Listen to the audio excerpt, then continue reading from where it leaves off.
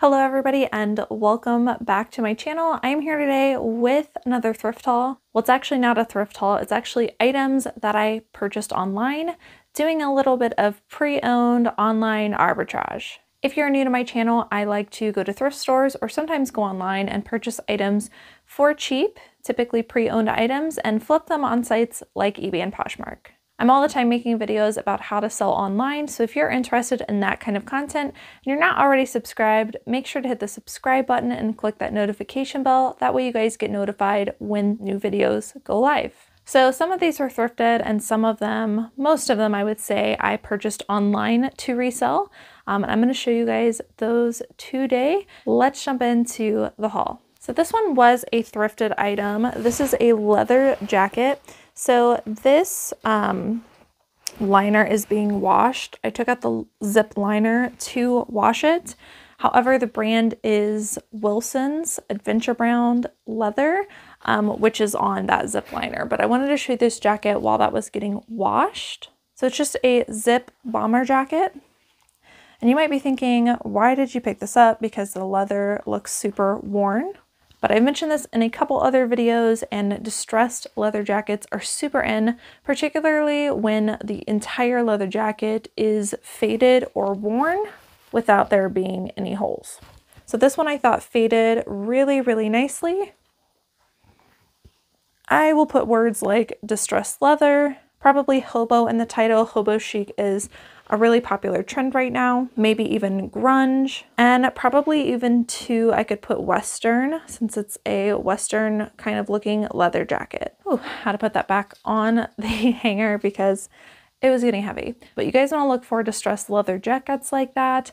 They are doing extremely, extremely well. Obviously, as we move into spring, you'll want to decrease the amount that you're picking up. But during the colder winter and even fall months, I really love picking up leather jackets. They're leather, so they tend to sell for more because of the material. But when you are on trend with the distressed leather look, that also adds value. And do your comps look up distressed leather jackets? Just do a quick search and see what some of them are going for, because I think you guys would be extremely surprised. One thing I look for when picking up those kind of jackets is that they don't have any actual holes. They're distressed leather, but no actual holes, tears, or lacerations. Some other items that I thrifted is this Under Armour bra. I really like selling bras of all kinds, but athletic bras right now are really popular because we are moving into spring. So not just clothing athletic wear, but bras too. This is a really nice kind of crisscross back Under Armour bra. I'll probably sell this for about $20. This is also an athletic bra, and this is by Nike. It's got these cute little floral daisies, kind of like a racer back strappy bra. I think I need to look up the particular style to this, but Nike bras also do really well, so I'll hope to get probably between $20 and $25 for this. This is another thrifted item, and this is by the brand Fossil. And I need to touch it up with a little bit of leather cleaner because, as you can see, there are a couple of marks, but this is just a pretty classic, nice leather Fossil bag. Fossil, the sell-through rate is not super great, but when it's real leather, I find that that adds a ton of value, and I have some pretty good luck with it. This is a braided like handle.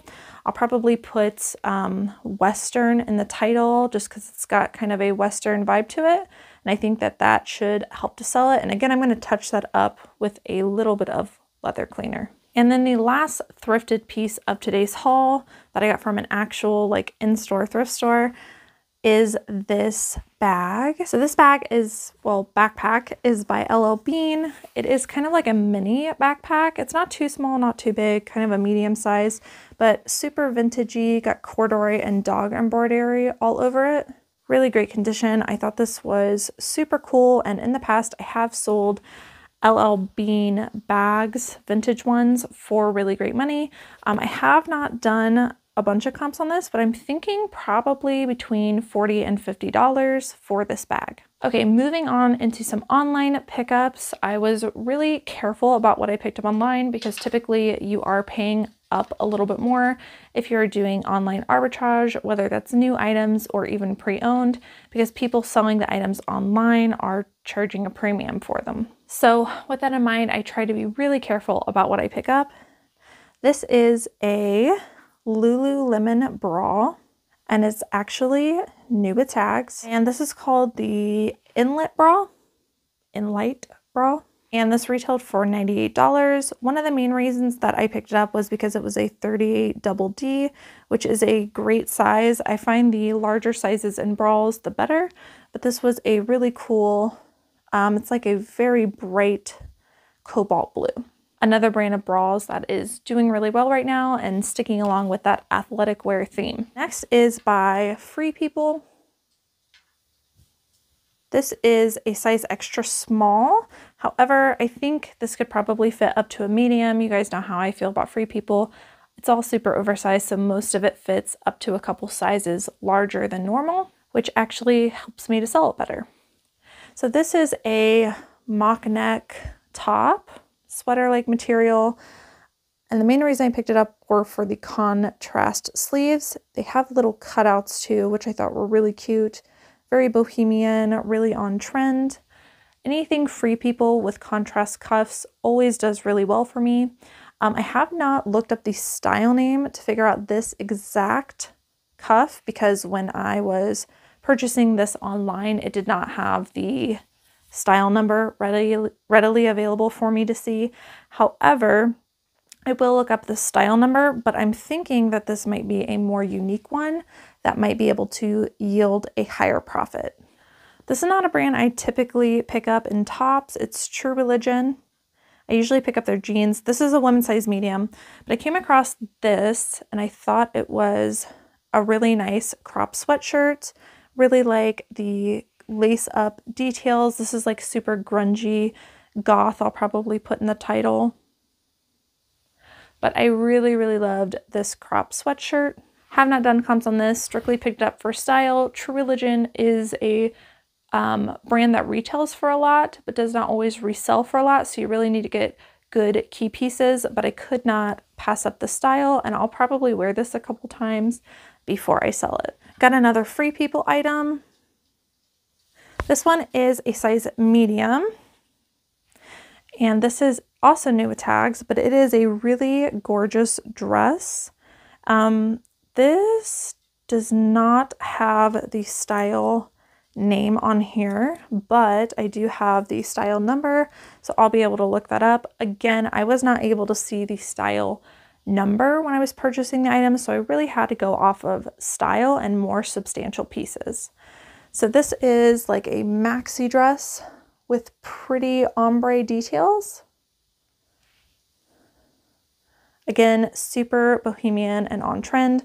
So the sides of this split. So I guess instead of this being a dress, it's more like a cover up or a maxi top. I'll still probably put dress in the title and just disclose the side slits. And I'll also look up that style name and see what Free People was calling it. But I think this should do really well. It retailed for $148. This next one I was able to find pretty similar comps for. This is Free People Beach, which is a line off of Free People. This is a women's size small, and this is a kind of like smocked bib overall jumpsuit. Super wide leg pant. I can't remember what this style was called, but I do know that I found it. And I believe these were going for about $40 to $50. Another Free People item. This one is a size large, and I was able to find this style as well. Again, I can't remember the style name, but I was able to look up white lace dress with square neck and able to find this pretty quickly, and they were doing really well. So this is just a short mini dress, long sleeve, square neck with a little bit of velvet detail. I mentioned in that spring trends video, but white colors, very light, flowy things were going to do really well. So that's one of the main reasons I picked this up.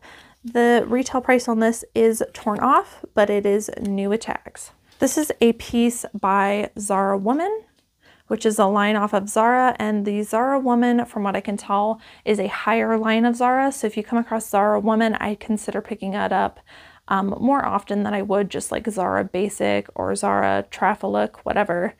Those other lines are. Zara Woman is one of the better ones. And this is like a kimono cardigan kind of thing.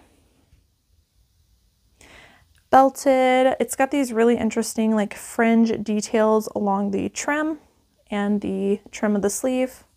I thought this was fun. I will definitely look up the style number on the inside of this to see exactly how much I can sell this for.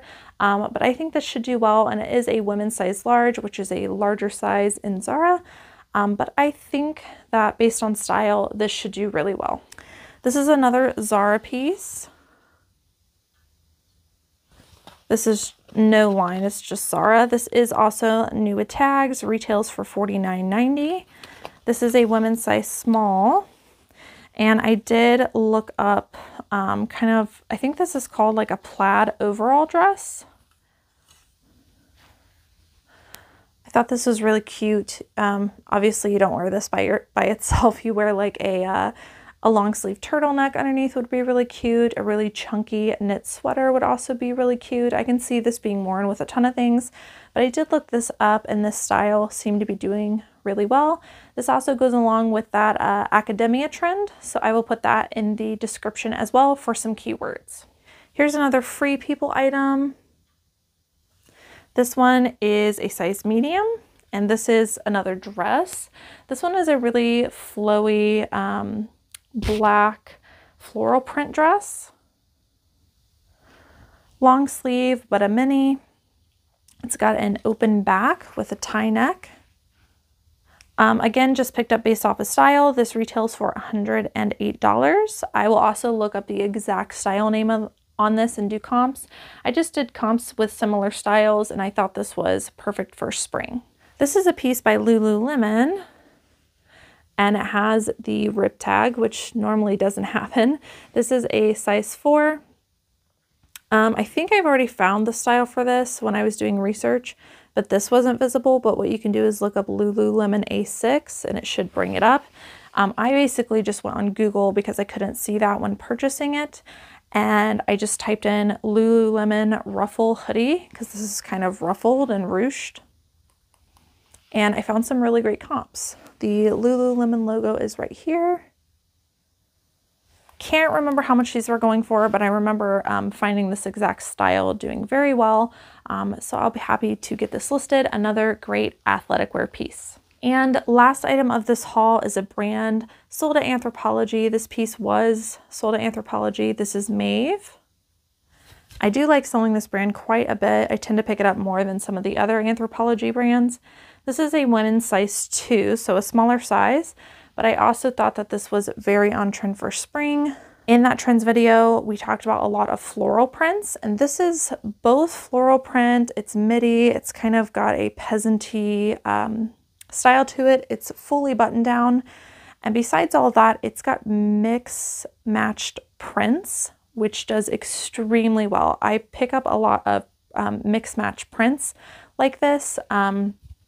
It just goes along with that bohemian trend and that bohemian style, which everybody's looking for right now. So I will probably put mixed patch print dress and see how this does. But again, I thought this was really on trend, and I will definitely look up the exact style of this one as well. All right, guys, that is the end of today's haul. I hope that you guys enjoyed watching. Drop a comment down below. Let me know how sourcing is going for you this week. Are you starting to pick up some more spring items? Hopefully you guys can tell from this haul that I am starting to transition towards spring, looking for different floral prints, really focusing on dresses and some more lightweight items. This is also my first time using the mic for the thrift haul where I'm moving around, so let me know how the sound is going on your end. Hopefully it's better. If so, I'll continue using the mic. But that is the end of today's thrift haul. Thank you guys so much for watching, and I will see you in the next video.